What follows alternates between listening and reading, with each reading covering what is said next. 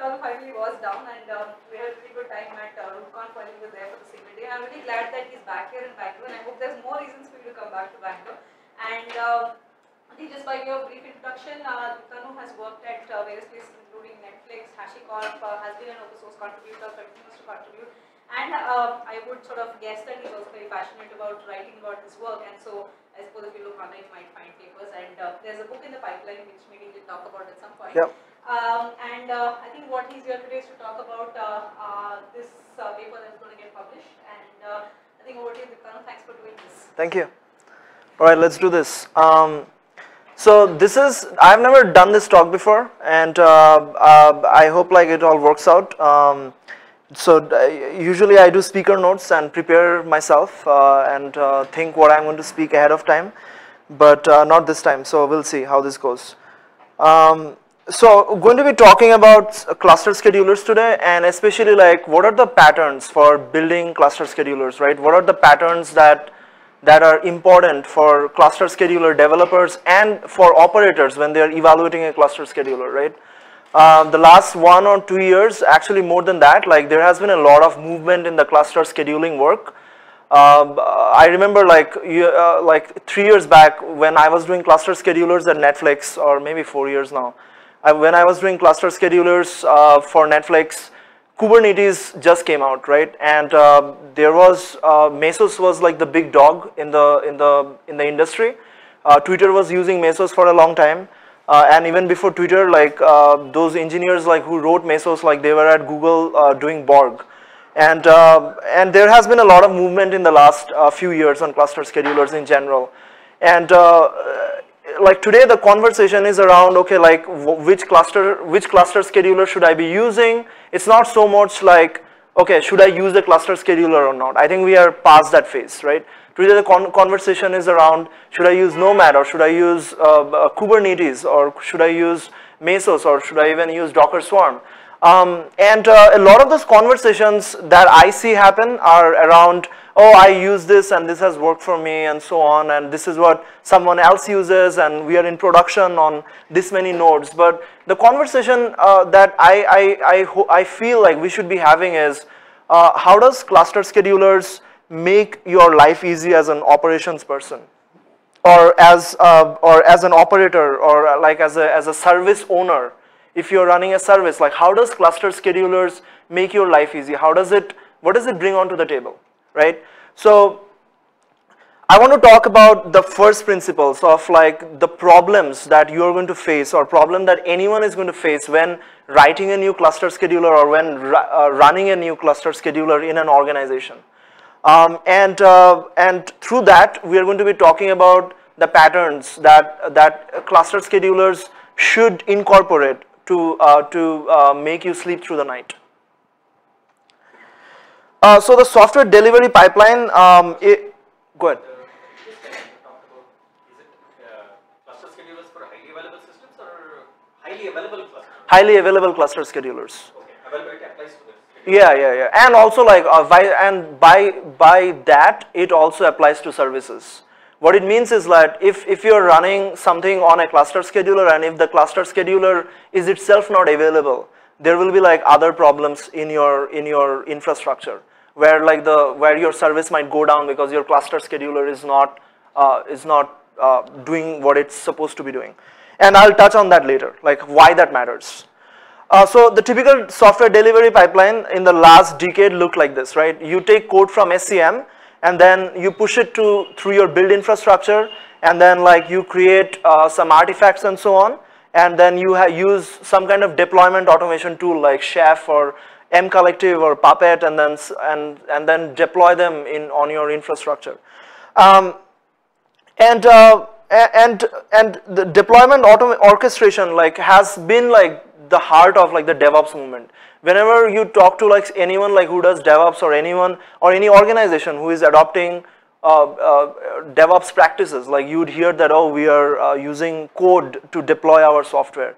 We are not manually deploying anything. So the conversations was always about a configuration management, right? What runs on a server, and like how do you deploy software, right? Like that was the biggest problem, right, in the last decade, because people were trying to find it hard to release software. and like most of the tools was around, okay, how do I make a release? How do I make sure like the release that I am making is consistently getting deployed and putting into production? But deployment, in my deployment orchestration and deployment in general, I feel like are only like 10% of the life of a software. You have deployed, fine, but then what happens after that? The answers to those problems were not really answered by tools like Chef or Puppet or M Collective and so on, right? Like service management, right, was left to, for example, to supervisors. Like if a service crashed, if a process crashed, you would have something like initd or like systemd or something like that, or pick your favorite supervisor to like restart your service and so on. Or like it didn't even have runtime hooks with the application, right? If your application is performing poorly, there was no deployment automation tool like which was going to like scale you up. So like obviously like on public cloud, there were like other things like auto scaling groups and so on, which had hooks with the runtime via metrics. So the application then like emitted metrics, and then like other things came into the picture and then did stuff, right? And also the most important thing was that it had a static view of your cluster and your data center, right? Someone somewhere said that you had this X number of machines, and now you would always deploy onto those X number of machines. That means like it always had the idea of like a subset of machines which would never change. Now performance or like your traffic characteristics changes over time, right? And then like it would basically be up to like a human being to understand like how things are changing, how the application is changing, and then translate that to like your cluster topology, right? And also when things failed, right, like if you had an EBS failure, or you had like a machine go down and so on, or like a disk failure, right, like then like what happens, right? Your application crashes or whatever, and then your supervisor tries to bring it up again, and then it again crashes. Ultimately, those kind of resolutions, those kind of remediation actions was left to people, right, human beings. And what happens with that is that doesn't scale. The reason why it doesn't scale is that if you have one service, it scales well. You can have 5 people doing on-call rotation and fix those problems, and always have a pager attached to them, right? Now as your organization grows, and as you're doing things like microservices and so on, right, like the number of services is going to grow like over time, and the root problem of like having people doing pagers is that you can't hire at the rate at which your business grows, because the amount of people, amount of talent you have in the market is going to be not sufficient to like what you would need to continue that practice of like people solving the people doing the remediation actions, or people running the remediation actions. And that's where the dynamic cluster scheduling comes into the picture, right? With the dynamic cluster scheduler, what happens is you sort of want software to do the work that people were doing, right? You want your cluster scheduler to be in charge of all the hardware you have. You want your cluster scheduler to understand the services that you have in your, that you need to run in your data center. You want your cluster scheduler to take care of like simpler problems like, okay, there is a node failing, I need to move the service somewhere else, right? Those kind of things which can be automated, right? You want like someone, like a supervisor, like a data center supervisor to do. And that's where cluster schedulers come into the picture, right? And as I was saying, service management, service management needs to understand like the topology of the cluster in a more dynamic manner, right? That's the crux of the problem, right? Like instead of like statically giving feedback to people, you want like software to understand the state of the cluster and do those remediation actions. So what are the things that cluster scheduler should provide, right? Cluster scheduler should provide the self-healing capabilities, right? Like if you want 5 shards of your application to be running, it needs to make sure that 5 shards are running. It needs to provide APIs to operators. Like for example, if a machine is failing, or like you don't want to run machine services in US East 1A or like a particular zone because you know there are some problems in that zone. You need the cluster scheduler to give you APIs so that you can get out of that zone. You can not schedule any more services on that zone. This is like very important to remember, and perhaps I should have had a slide about this. Is people think about cluster schedulers providing an API to service owners. The whole work around, or the PR around Docker and Kubernetes has been around making developers faster. That's half of the story. The other half of the story, I believe, is like making operators operate the machines that you have, right?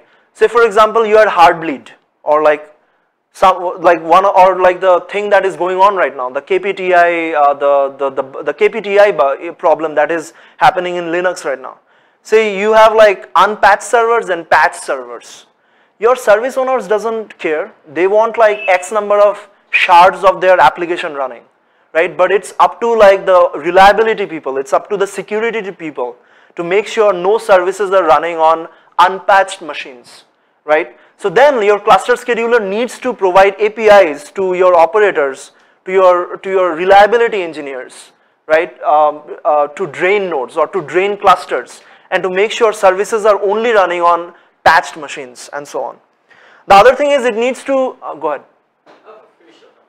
The other thing is quality of service guarantees. I'm going to talk about multi-tenancy in a little bit, but if you're in a multi-tenant world, right, cluster scheduler needs to provide the quality of service guarantees where like an service doesn't, should use like the amount of resources that it is supposed to be using. And this is kind of interesting, right? Like this whole movement around all this stuff started with Docker.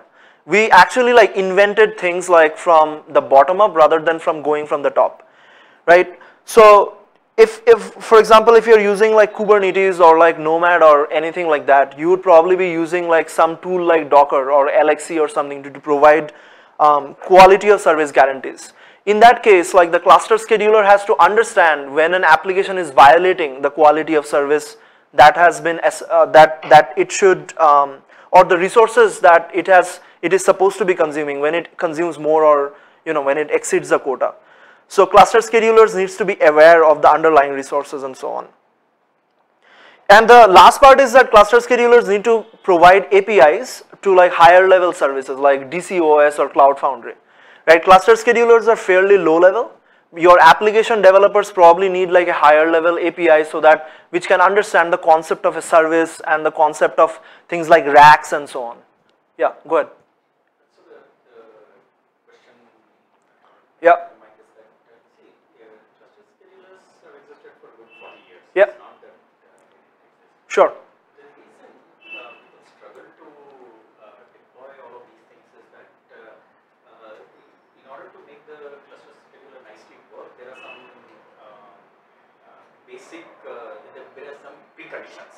For example, there should not be a lot of stickiness of the application on that particular hardware, right? If it has too much data, if it has too much of host dependencies in any form or shape, right? And the second thing is that the application needs to be designed ground up to work with. Sure. Oh, just saying, if you have a question, let's talk about that. So but if you have a comment, let's do this after the talk. I understand. The question is, what proportion of the applications have the structure that enables you to use these schedulers? Sure. So I think that's an orthogonal question altogether, right? Like if you want to run a database, right? Like if you want to run like whatever, right? Like going to your example, right? You are saying that because like people did not understand state very well and they had state everywhere, and now people are doing like stateless and stateful services, you can run cluster schedulers. I don't think like I would agree with that. I think if you want to run stateful services on a scheduler, you can run stateful services on a scheduler, provided you have a scheduler which understands state, provided you have schedulers which understand the concept of a persistent volume, provided the scheduler understands that the life cycle of a process and the life cycle of the persistent volume are decoupled with each other. the fact that we struggle to run stateful services on cluster schedulers today is because the cluster schedulers were not designed for them, right? And as you pointed out, cluster schedulers have existed for the last 40 years, but they have existed in the HPC world, right? In the high performance computing world, there was SunGrid engine and so on. I think what catapulted the use of cluster scheduler is that the kind of things that Yahoo or Google was doing in the last 2 decades, more people are trying to do that. And to do that with like as I was saying, like if you want to not linearly scale as your business grows and as your infrastructure grows with the number of people you have to use something like cluster schedulers. I think the architecture of like the services that we run, right, has for sure, like to your point, has like pushed us towards using cluster schedulers. But I would not 100% agree that it's only because people are doing state and stateful services differently today. Like it's more, cluster schedulers are more, what do you call, more approachable, right? If that makes sense. But yeah, let's talk about it more afterwards. So to provide us all these things that we need from cluster schedulers or dynamic service management systems, we have cluster schedulers today, right? Mesos, Kubernetes, Nomad, these are all good. If I didn't include like the logo of your favorite cluster scheduler, that's only because the slide, I had limitations of how the slide, how big the slide can be. But insert your favorite scheduler here. But schedulers are not the silver bullet, right, that we want them to be, right? Like schedulers fail all the time. I have been on call when I was at Netflix for 1.5 years running the scheduler that I wrote. I used to get paged like every other day, right? Because something or the other would fail, right? And it's not like, you know, we would fail for the same reason tomorrow. We would fix the reason why we failed today, and there would be like some other problem crop up in our infrastructure which would cause failures. So what remains constant though is like we had to plan for failures. We had to assume that our scheduler is going to fail, right? Say for example, to give you an example, like to the point that you raised earlier was when you talk about highly available scheduler, are you talking about, why do you, like, are you actually talking about the availability of the schedulers or the availability of the service? I would say that they are related. Say for example, at 7 p.m. you have a video on demand application service, and at 7 p.m. is like your peak time, right? People come from work and they want to watch Black Mirror or whatever, and you can't have your service go down, right? Now let me throw an example of like a hypothetical failure that, and actually like we actually saw it happen. Say for example, your cluster scheduler depends on a data store like Zookeeper, right? And for some reason, the Zookeeper isn't working anymore, and now your cluster scheduler has lost the state of like your cluster. And at 7 p.m. when you have peak traffic, you want to auto scale. You want to have more API servers because you are seeing like more, more API requests for starting new videos. And what happens when, and also let's say that your API servers are using something like Tomcat, which is a threaded server. So now since you can't auto scale because your clusters are, your cluster scheduler is not not working, so all of a sudden you will see like more number of users trying to hit the same fixed number of Tomcat API servers that you had. And now most of the threads are going to be busy doing existing requests, and so you will see like high CPU usage, and once you see high CPU usage, all your API servers are going to be unresponsive, and now you have a failure. So what started as a failure in your cluster scheduler now cascaded into your API, and once you have once that failure has cascaded into API, like, you know, your service is down pretty much. Right? So I think like availability of cluster scheduler or availability of any service that that another service depends on, like, is the key. Like understanding the relationship is the key. So I'm going to talk about failures on cluster schedulers and their remediation strategies at like 3 levels. The first is like the node levels, like where we are going to talk about the failures that happen at the machine level, at a node level. And second, failures that happen at the cluster level. And third, failures that happen at the control plane, at the schedulers itself. So node level failures, right? Capacity planning. So today, like when you're running a cluster scheduler like Kubernetes or like Mesos or whatever, you are not only just running your applications in a container, but you are probably running like some kind of logging agent, or you're running some kind of sidecar and so on. Most people, they obviously like they put a quota and limitation of resource usages on their containers, but they often don't realize that there are some system services as well, right? The system services has to be treated the same way the applications are being treated. They have to be put under C groups, they have to be put under namespaces and so on, so that they don't exceed their resource usage. Because once they exceed their resource usage, since the scheduler doesn't control them, or the scheduler is not imposing like resource constraints on them, they will impact the quality of service of the services running, the actual services running, right? So it's very important to measure the quality, the overhead of something like a sidecar or like a logging agent or even like your Docker daemon, right? If you're using file systems like ZFS, understand like how the file system cache works, right? The reason why this is important is today, like in C groups v1, the mechanism for controlling IOPS of system read and write is very much broken. So two different containers can run on the same machine, and there are very fairly bad ways of like how you can restrict the IOPS. So what it means is that if you, for example, have a 2 GB limited the cache, the file system cache to 2 GB, and one container is doing a lot of I/O, it's going to exhaust all your ZFS cache, the ARC cache. So understand like how your file system caching works and so on. I had an outage back in the day where I didn't limit the ZFS ARC size, and one fine day I saw like applications are not able to malloc anymore. And when I saw what's happening, I saw like ZFS was using like half the memory of all the machine. Even though like it was supposed to not use more than like say 1 or 2 gigs. That's because I didn't put a constraint there, right? The last is like put garbage collection properties or logic of things like log rotation and things like that, which understand what are the units of the underlying resources. You doing log rotation after 7 days doesn't mean anything if like the disk is of fixed size. So do log rotation and things like that of say like of the same unit as the underlying resources, because 7 days of log doesn't say much, right? Your unit at the disk layer is like you are measuring in terms of bytes, number of bytes, and not days, right? Oops. Killer. The killer in Linux is fairly complex, and it's you know, very few people understand how the killer works. Over the time of a process, like the kernel keeps a score, like which is called the score, and whenever like the kernel is under stress, like it starts randomly killing processes, right?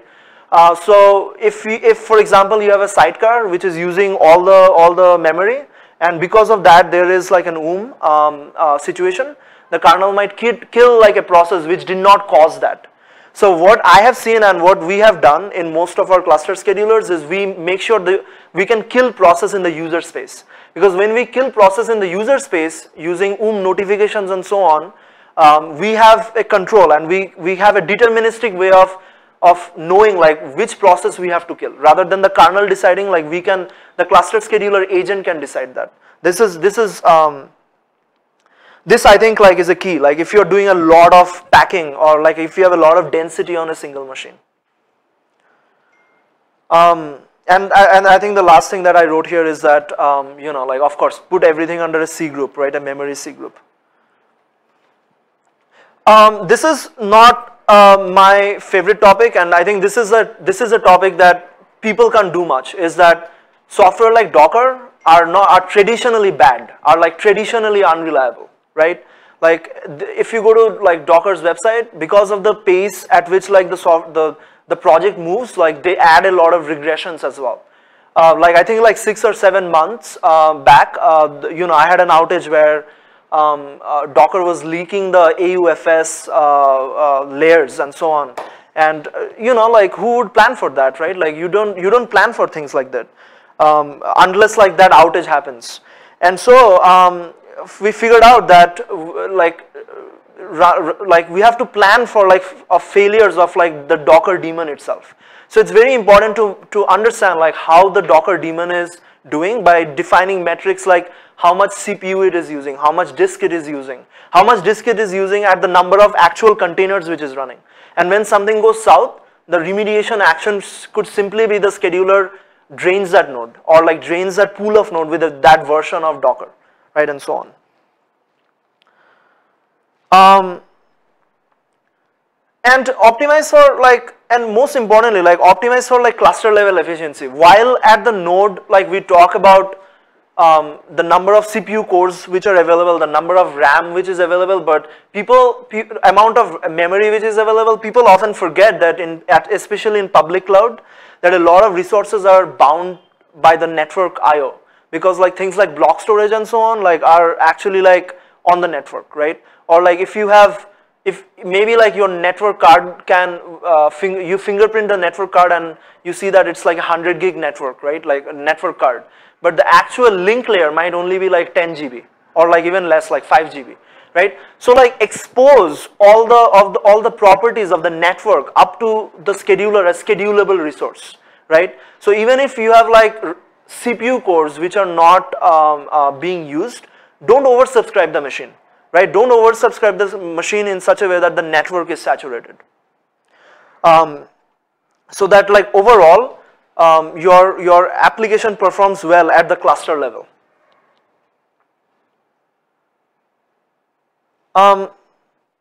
As I was saying, schedulers provide QoS, which is nice when you hear about it or in paper. When people make promises that okay, I'm going to let you do like have 50 megahertz of like CPU cores, but that's not true. What happens is multi-tenancy in Linux is like horribly broken today.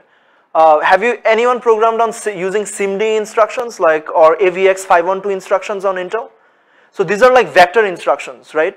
So what happens with vector instructions is like they need a lot of power, right? And say you are running like non-vector instructions which need less power. What Intel would do is it will reduce the base frequency so that the SIMD instructions or the vector instructions don't consume as much power as like say for example like if your peak CPU's performance is like say 3 gigahertz, like if you run vector instructions like you'll see like it drop down to like 2 gigahertz or something, right? So say for example you're running like an OpenSSL or like a heavy crypto library, right? OpenSSL or Chacha or something like that, which uses vector instructions, and then you're running like non-vector instructions like normal stuff, right? Like I don't know, like whatever, like something which takes JSON and writes to the database and so on, which is like most of the workload today, right? So now you'll see all of a sudden like your normal workload is suffering because like something else is using OpenSSL, which is using vector instructions. So on Linux, unfortunately, multi-tenancy is not a solved problem, right? So what you do in that situation is you isolate workloads to like a clusters, right? You tell your scheduler, tag your nodes or tag your clusters to say that run applications which are more IO sensitive in this cluster, run applications which are doing vector instructions on other clusters and so on. That's like one way of solving it, right? Let's go to cluster level failures. Most often cluster level failures happen because of bad software, period, right? The software doesn't only mean like application software, it also means configuration. Go to like the outages of like Amazon, Google or any cloud provider, the last few outages you will see, or most of the outages you will see is because of bad configuration, right? It's because like someone has pushed a bad configuration and now the whole thing is getting impacted. So never ever release software to the entire population or to all the nodes. Always do rolling upgrades, see like how the metrics are and make sure like there is a feedback control loop and like the scheduler or like the deployment system understand the metrics that the scheduler is providing. If for example after doing a new push the scheduler sees a lot of crash, schedulers should like stop deploying, right, and so on. We did something similar in Nomad recently where a Nomad uses the state from console and like figures out like whether like a cluster is healthy or not. System software failure, as I was saying, like deeply scrutinize like the system software that are running on a machine, and if for example it doesn't work well, anything doesn't work well, like just roll back to like an older version. So the most effective way I have done this in the past is by having like really long staging period, right? Like try to run like a very stable version. If you have to like update the version, make sure like it's actually running in production on a very smaller percentage of the node for quite some time. See the metrics, compare the metrics, and then like make sure like it gets deployed. For security vulnerabilities, you must be thinking like, how can I run an older version of the software? I mean, most people like who are responsible software engineers, if they have a security vulnerability in their code, like they would do like some backward, they would backport those patches into like an older version as well. So the staging time of systems of software should be like much larger than say something like an application. Depletion of global resources basically means if you are relying on something like AWS to bring machines and so on, if you have a cluster level failure, and like say for example your application is performing less or like performing badly, or like say like you are having certain problems on certain Amazon machines and so on. The remediation step could be the cluster scheduler or the orchestration system brings back like more nodes in other zones or in other places. But remember that there are global limits, like for example the number of API calls you can make, right? Or the number of nodes you can even bring up like in a given time frame. By being very aggressive about remediation, you could deplete those global resources and even dig yourself in like in a bigger hole, right? Control plane failures, I think this is the hardest part of like the entire story. That's because it needs a lot of theoretical knowledge, right? A lot of knowledge about distributed systems. What I mean by control plane failures in general is what happens when there is a failure in the scheduler itself, right? And to understand like failures, or to debug or to plan for failures in schedulers, in the control plane of the schedulers, right? You have to understand like what is the underlying data source it is using, right? Or what is the scheduling mechanism, for example. Like let's take some example, right? Say for example, your cluster scheduler uses Zookeeper, right? In the case of Mesos, or in the case of Kubernetes, it uses etcd, and it's same in Nomad, like we use something called Raft, right? Which under the hood etcd is also using. All these things are highly consistent, right? Like strongly consistent rather, right? Strongly consistent systems, because the reason why they are strongly consistent is because the cluster scheduler wants a view of the cluster topology, so that like it doesn't oversubscribe without knowing. It can oversubscribe if it decides that it can oversubscribe, but it doesn't want to oversubscribe just because it is unaware of the cluster state, right? Again, like to our earlier conversation about persistent volumes, right? For example, if you're doing persistent volumes, and if it's a schedulable resource, if you don't use a strongly consistent system, you might be asking, or you might allow two different processes to use the same persistent volumes, right? So if you use something like an AP database, right? Like things won't work well, right? So most cluster schedulers uses a CP data store, but in general we want our cluster schedulers to be highly available. So that's the tension, right? From an operator perspective, the operator never wants the cluster scheduler to go down. Even if some parts of the cluster scheduler goes down, the operator would want as much it can have from the cluster scheduler. So there is like a tension there, right? So what it means is that the schedulers, we need to build them in such a way that they can reconcile from data loss, right? What it means, right? For example, you lose Zookeeper, or you lose, I don't know, like etcd or whatever, right? Like in your favorite scheduler. Can your scheduler build a state from the running agents that are there in the cluster? In Mesos, it's possible in part. Mesos has something called a task registry, where like the framework can send a message, and like the scheduler and the agents, the Mesos agents responds back with like the tasks which are running. But then there is no upper limit of like when the cluster is going to reconcile, right? So in Nomad we took a different approach, right? In Nomad we said that if you lose all the scheduler nodes, there is no way of you can like get back to like a healthy state without rerunning all the job files again, right? So resubmit all your jobs, your cluster state will reconcile. Maybe in the future we'll do like things like backups and all that, but this is a fairly complex topic, right? Reconciling state from failed data from running nodes is like a fairly complex topic, and this is something like I think operators needs to plan for and needs to prepare for basically. The other thing is like the scheduler mechanism itself. Say for example, you have a time limit that I need to be scaling up my services within like say 20 minutes or like 10 minutes at peak. At peak when like traffic hits the roof, I want to get like things as fast as possible. You would also have to understand like how is the scheduler working? Is it event driven or is it like level triggered? Level triggered scheduling basically means the scheduler is running in a loop and then it's looking for the tasks which are not running, right? It's basically comparing the goal state and the current state and then it's basically reconciling the cluster state.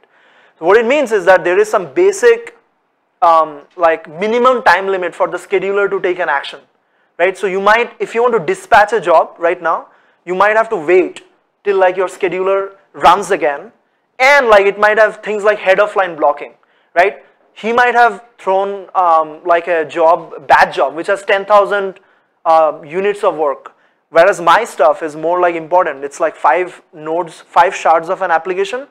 But if the scheduler is working on all the things together, it might have head of line blocking, where the scheduler might be spending CPU cycles in scheduling the batch workload and not really working on like the service workload. So in that case, like event driven schedulers perform much better, because in event driven schedulers, the scheduler is invoked the moment like a new event happens. That event could be like a node going down or someone submitting a job and so on. We did event driven scheduling in Nomad. If you want to learn more about event driven scheduling, the Omega paper is good. There is another paper called the Firmament paper, which is written by Malte, who did the Omega too. He writes like some good stuff about how do you do event driven scheduling. Mesos is also sort of event driven scheduling. I am saying sort of because what happens is most schedulers I know, or some schedulers I should say, they wait till a bunch of events shows up, and then they decide scheduling, how they're going to schedule or take actions based on those events. Second thing is like implement quotas, right? Bad days are going to happen. Amazon is going to have outage. Your data center is going to have outage. There might be power failures and so on. You are going to have resource crunch for sure, right? Like you are going to have, at some stage, you are going to have resource crunches. When you have resource crunches and when people are contenting for resources, quotas are what saves the day. With quotas, you can make sure like the business critical services are running, and the services like MapReduce and so on, which can happen much later, are like backlogged, right?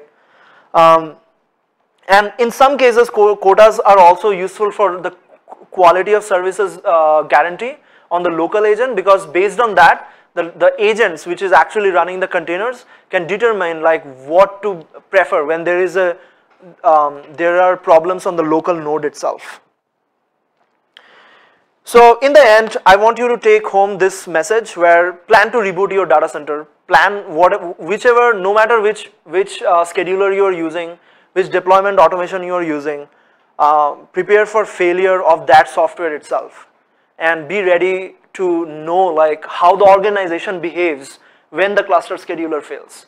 If your cluster scheduler fails when you don't have to scale out, or when there is a period when you don't need to deploy anything, or your hardware is not failing, then no one knows what has happened, right, behind the scenes. But if your cluster scheduler has failed at the same time when your hardware has failed, or like during your peak time, that's when like you need to understand how the organization is behaving, who is calling whom, like what kind of commotion it is happening. At like a very large scale, Like we see very interesting thing happening when like schedulers fail.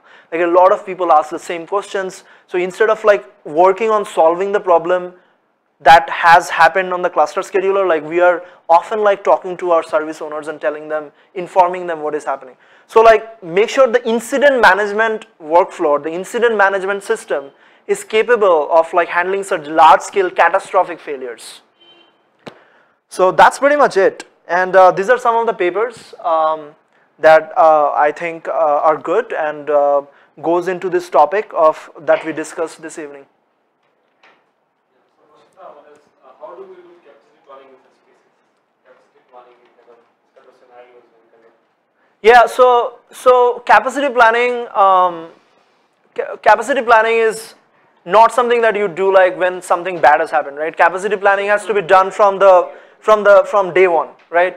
So I think being very conservative is the key, right? Be as conservative as you want to be when it comes to capacity planning. Everything that runs needs to be put under like a lens, right?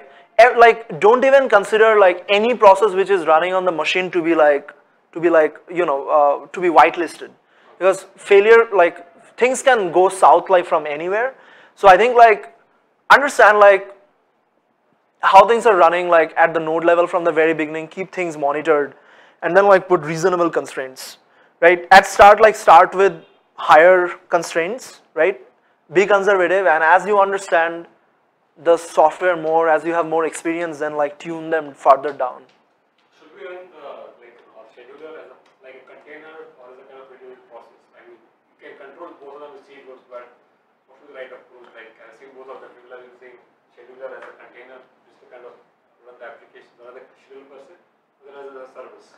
So scheduler, I mean, it depends. Like, I mean, it's a it depends answer, right? Like, are we talking about the scheduler? It depends on the scheduler control plane and the scheduler agent. I've seen people do that as well. I would never run schedulers in a container. I would always treat schedulers to be like a system software that has the right amount of privileges and so on. Something needs to, like, at the end of the day, like the turtle needs to like end somewhere, right? Like scheduler is like, the scheduler agent is at that level, right? I would not run that as in a container. You get the benefits like, I mean, updating was much more easier if you run the scheduler as a container, right? So What happens when that fails? What happens when Docker has a bug, right? Now, because Docker has the most reliable thing at the end of the day is your kernel, right? Is your distro, right? Everything else is like stacked on top of it, right?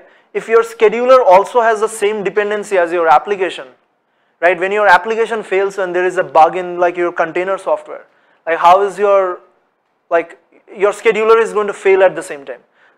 When incidents happen, the best thing that I have seen happen when incident happen is have as little dependencies between incidents, right? Like if something fails and also something else fails, which you use to deploy the thing that has failed, like it doesn't really work well, right? Like in my opinion, and yeah, I mean. And all the marketing what people are doing about like core OS, right? Like we have an AORB state, right? So basically if something goes, but you always have a backstage to kind of come up, right? Yeah, but sure, that works like if you have 100 servers. Now you have like say 50,000 servers or 10,000 servers, like yeah, at scale, like I mean sure, like if you have 10 servers, yeah, do that, yeah. And what kind of scheduling strategy should follow, like bin pack or kind of round robin, like I see that people say bin pack is do bin pack first or they kind of distribute first. So in that case, the capacity planning would change, right? So how would you kind of? So it depends. I mean, bin packing has been like the primary technique for deploying software, but I know for sure that bin packing is not the only answer. Yeah. Right? For example, like I am implementing right now in Nomad. I mean, it's already running in production. I need to upstream it. Like a new ranker, which basically like spreads applications across horizontally rather than bin pack. For example, some of the problems that you will see is if you're running GPU software which is using GPU, if you do bin packing, what would happen is your data center, part of your data center, you're going to be creating a hotspot. So when you create hotspot in part of your data center, like then the thermal effects will be like really bad, and some hardware is going to be like deteriorating faster than like other hardware. So what you want in that case is like you want a very uniform thermal outcome, right, across the data center, where things are getting consuming the same amount of power throughout, so that the cooling is more uniform, right? So then like in that case, like you can't do bin packing, right? But there are some cases in which bin packing is better. Like if you have like jobs which can finish, which doesn't have a SLA, and they can finish like whenever they need to finish, right? Like just do bin packing in that case. I think there is a case for both. So how do you do capacity planning in case of putting up a bin packing environment or a scheduling or a kind of a scale out? Yeah. So how do you kind of decide or kind of, as I said, capacity planning is kind of tied to the Yeah. packing of this thing, right? So I have always done like node pools, right? I have always done node pools where like you have certain nodes where we do bin packing and certain nodes where we do like spread, we apply the spread algorithm, or anti-affinity, where like things are getting spread evenly. So can we choose half?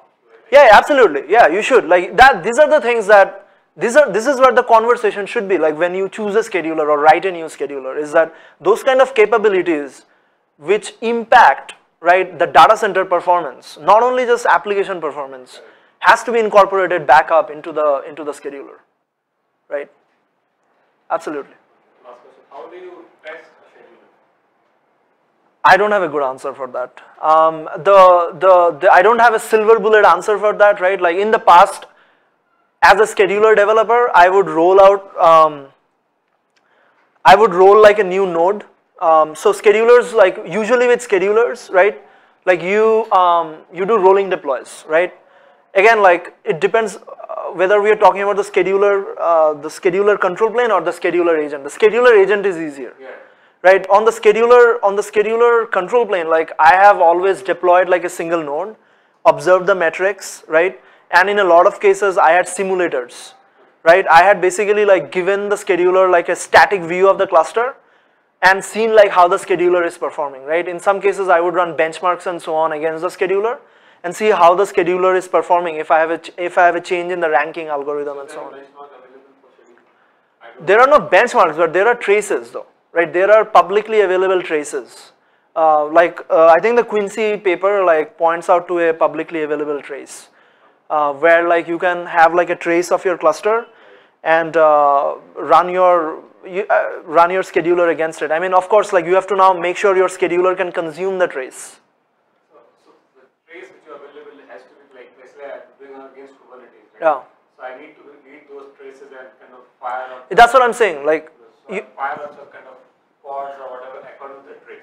I mean, yeah, the scheduler needs to do that, right? But you can't do that in production, right? Like in production, the only way to like test whether something is working or not is metrics. No, but services similar to stuff available. It's like I have done something for purpose which I have done earlier, right? Whether it is available, kind of due to the tool that Yeah. kind of does it. So we the same thing. So we had written one for Mesos, like for our scheduler on top of Mesos. I think someone started work on this for Nomad as well. We can easily write like a simulator for Nomad as well because the scheduler is just a library. So I can like easily, yeah, exactly. So I can write a simulator pretty easily. I don't contribute to Kubernetes. So I don't know what Kubernetes does. Let's say for because we have to compare like three schedulers, right? Yeah. And if we have a common trace, and that can be fed to all three of them. So those I think you can do easily. Like if you have three schedulers, like three different schedulers, like every scheduler team has done a benchmark. So in 2016, I think we did a benchmark in Nomad. We can run 1 billion containers, not a billion, 1 million containers under 5 minutes. Okay. And we did it on 15,000 machines. And I think like on Kubernetes, the max you could do like 100 machines or 1,000 machines. Yeah, the scalability of Kubernetes is pretty low compared to like other schedulers. But that's because they didn't prioritize that. Whereas like in Nomad, like we from the get-go, like we made sure performance was like at the peak. I know people run like 100,000 containers like on a daily basis using Nomad. some finance companies, investment banking companies. Mesos, I think they have similar benchmarks too. Yeah, those are the much higher actually. Yeah. May I interrupt? Yeah, absolutely. Change the topic. Schedulers, marathon. So, Lots of people doing that. Mesos marathon? Yeah, they do mock, right? So why would they want to run marathon on top of marathon? Again, like a lot of people, like sure, like I think like he was saying that you get the benefits of deploying like the new scheduler, right? If you run it on top of a scheduler, I would not do that. Yeah, exactly. So I'm having a hard time trying to convince the client not to do that. But for some reason, the engineering team feels that they need to own the scheduler. And the only way for them to own the scheduler is if I do marathon on top of marathon and give a BU a marathon for them to play, but still share the whole cluster. So I mean, so I think in that case, right, like if you want to have like a fair discussion, right, like about based on just merits and demerits, you can talk about what happens when this marathon goes down, right? You can talk about how does marathon reconcile state, right? no, the argument is slightly different. So in a large organization, you have a business unit who's going to spend money to buy nodes. They don't want to share this node with another BU who's not going to be spending money for Sure. their budget. Yeah. So the idea is that you put a constraint to make this marathon run only on or manage these 3 or 4 nodes which is from your budget. That's a shortcoming of marathon. Exactly. So what's the right way to deal with these kind of enterprisey issues where somebody says these nodes belong to me? Previously, you would allocate just physical servers and say, I give you access to your developers and you do whatever the heck you want. Yeah. But now, finance wants to come and say, no, you have to bring back. You keep coming and asking me servers every 3 months. Yeah, absolutely. Yeah, yeah. Mesosphere or DCO Yeah. is supposedly the solution. Yeah. But so what approach would you suggest for a situation? I can tell you like what we did in the past, right? And we did exactly the same thing, right? We had quotas. We implemented quotas. So with quotas, we said that every namespace or every organization gets a fixed amount of quota, right? And within that quota, you have like also like your priorities, right? So say for example, you are like a BU and you have like, your quota is like 50, you are paying for 50,000 nodes. So the scheduler understands that quota is present and it will allocate only like 50,000 cores, right? If the scheduler cannot or doesn't have the idea or notion of quota, that's when like the problems that you are saying happens. So if it was up to me, I would not use a scheduler which doesn't understand quotas. So is Nomad from that perspective a better choice for a multi-business unit organization? We recently implemented namespaces, and with namespaces we implemented quotas. Are you saying that Nalanda does not support quota? I'm sure it does, right? So I feel like you don't know, yeah. So I'll let you answer that question as well. But to my knowledge, I've done Mesos for a long time. So Mesos has the concept of a quota, and it has the concept of a role, right? So in the Mesos master, or you can basically say that this role, the framework which is registered for this role gets this many resources. So one option for you could be, I don't know, I have not kept up with like how Mesos has evolved over the years, is run different frameworks, right? Like you can configure the framework name, for example, and create a role for that framework name and say that this framework with this role gets only this much quota. So then Mesos was built to be like multiple frameworks, right? Run each marathon thing as like its own, I don't know if it's possible, but run them as like a scheduler with roles defined. It just seems like, something that is, bolted onto it rather than something that you should natively be doing. So the whole, at least what my looking at their architecture seems to be that it's not meant for doing something like that. We just figured out this is one way of doing it, but not necessarily the best way. I mean, having highly availability and having 100,000 containers and all is fine. Yeah. But then if you end up using somebody else's Absolutely. Servers, it's no fun. Check out the concept of like roles in Mesos. In Mesos master, not in, and you should be able to, I think, configure Marathon to do that. Marathon has a lot of other problems. I don't want to go there, We but recently they used CFS. Till such time, Yeah. that was the most stupidest thing ever. yeah, I mean, yeah, I have no comments there. All the while you saying you're in this cluster orchestration platform and you never implemented scheduling. You just ran something wherever you wanted. Right. Yeah. Any other questions? By the way, did I answer like your previous question, or like do we need? That's a longer debate. Sure. But riffing of his thing, right, of capacity planning, the ops bandwidth and including the Yeah. this scheduling and other ops complexity, right? There is equivalent capacity planning on the ops side also. Right. The more complex the application, more dependencies. Yeah. You're going to pay the other than compute resources. Those are some of the cheaper resources. The Sure. other resources is recovering Sure. from these failures. Sure. And so on. I was wondering if there is any methodology that is emerging which reflects in your capacity planning as the scheduler or as the data center operator, the issues that will arise, the cost of failures that are going to arise.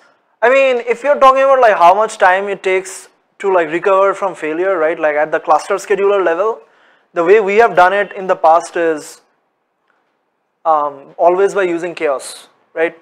So like, you use things like Chaos Monkey and other tools and like shoot the scheduler, right? And see like how long it takes it for you to like even bring a scheduler up, right?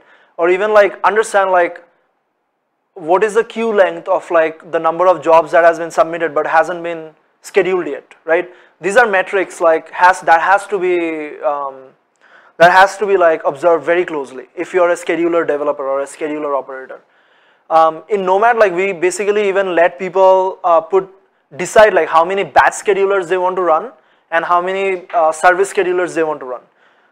Because like it's event driven, like say for example, if you have 2 batch schedulers running and if you have someone doing a lot of batch jobs, obviously like your batch scheduler is going to be lagging behind. We even like expose things like timer, like we tell you like if you have this many number of nodes, like how much time did like the scheduler spend to make one allocation, right? So obviously like the scheduler software itself like needs to be monitored and seen like all those things, like understand like how the scheduler is performing and then provision resources to the schedulers accordingly, right? Observability is again the key. I mean, I am pretty sure like there are like more methodological approaches for doing this, but I have always used metrics and used observability to figure out like the amount of resources that has to be provisioned. More of a practical question Yeah. about, so there are lots of stateful services like databases. Yeah. And most of them, at least in the case of ECOS and ESOs, it seems that the vendor, the scheduler vendor, they are the ones providing the framework for running HDFS or Kafka and so on. The open source software vendors themselves don't seem to be providing any of these, what I would call as a Helm or a universe package or whatever that it runs. So from that perspective, which scheduler is popular amongst project owners themselves that they would like to support? I just don't see anybody out there doing it. I mean, this is a very political question. Yeah, as an operator, it's I don't want to get stuck with a scheduler that nobody other than absolutely. Absolutely. It's going to be HashiCorp or it's going to be Mesosphere or anybody. Absolutely. That's another big challenge within enterprises. Like, why should I choose A versus Yeah, B? absolutely. It's a very political, the answer to that is like, it involves a lot of politics behind the scenes, a lot of handshakes between corporations and people, right? So there is no like logical reason why you like vendors uses like. The stupidest thing I can say is, DCOS for example ships Mongo without authentication. Sure, and then. If you use their framework. Yeah, and then Tangent probably does like, yeah. And they say, okay, if you want something, you click here, and they give you a referral kind of a thing to say data stacks for Cassandra and so on. So it seems ridiculous. I can talk about it, but let's talk about it offline. It's more than just like merits and but demerits. just TLDR, which one do you think is most likely to be favored by open source projects? Because of various dynamics that are going on right now, Kubernetes. Because of the dynamics of everything that is happening around. Even though I don't contribute, so like, I mean, I'm very impartial to this. I'm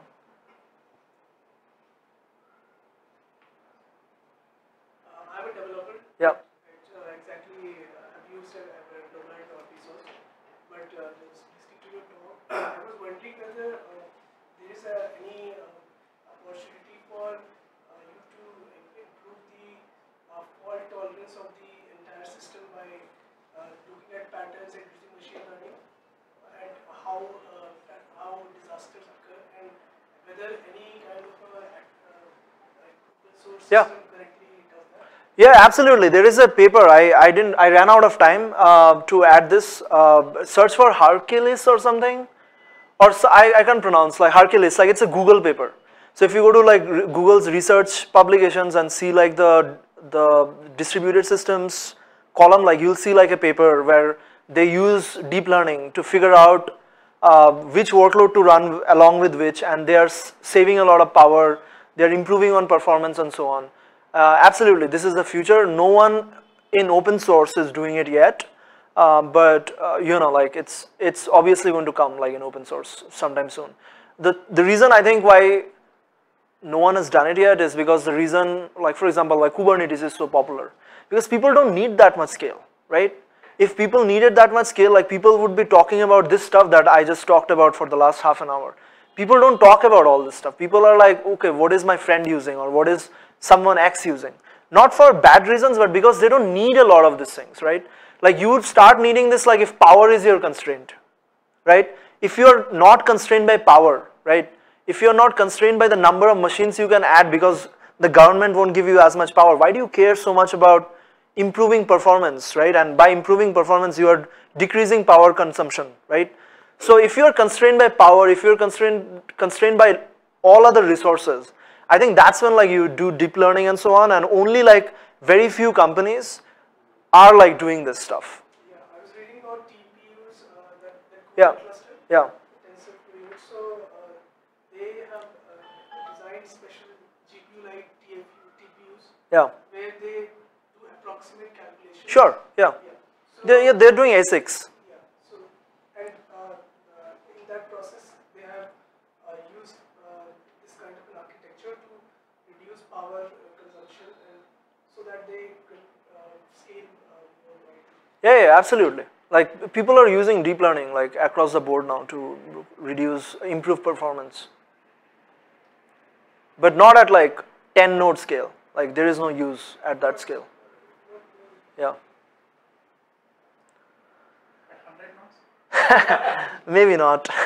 I think this is the thing, right? Like there is, I mean, I think this is the thing, right? Like all these sidecars and all this stuff, right? Like these are failures that are waiting to happen, right? You need them, sure, but like at what scale do you need them and why do you need them, right? Like for me, I think if your notion is to keep the business running, like you want to sleep well at night, like keep your dependencies to the minimum, right? Make sure like you know like how this recovers, right? Instead of like running 10 different things which fail in 10 different ways, right? You're just increasing the permutations of the number of ways you are going to fail. Example of disaster waiting to happen, which is people are running DCOS cluster of 30 nodes with a single NFS backend, and everything is mounted on the NFS.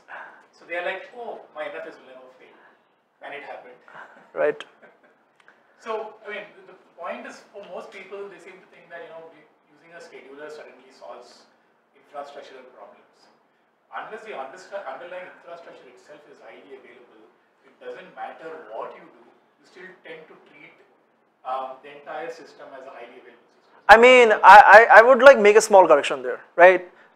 The underlying infrastructure is never going to be highly available, right? Like the cluster scheduler has to understand that the topology or the failures that are happening. Most people don't know that, like whether all of them are in the same rack, right? Are they sharing the same PDU? Yeah. They don't know that. Yeah. See, the guys who are operating the cluster are very different from the side ops.